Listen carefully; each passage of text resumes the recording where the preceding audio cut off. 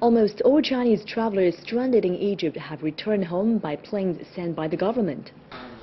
Chinese Foreign Ministry said Thursday that a total of 1,848 Chinese, including those from Hong Kong, Macau and Taiwan, have been flown back by Thursday afternoon. The Chinese government has sent 8 flights from 4 Chinese airline companies to Egypt, where anti-government demonstrations have led to chaos in several major cities, including the capital Cairo.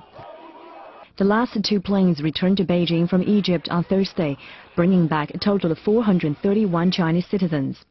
On Wednesday afternoon, a special flight by China Southern Airlines brought back 170 Hong Kong residents stranded in Luxor, a southern tourist city in Egypt.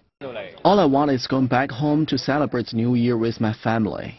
The Spring Festival is the Chinese Lunar New Year, the country's most important holiday for family reunion.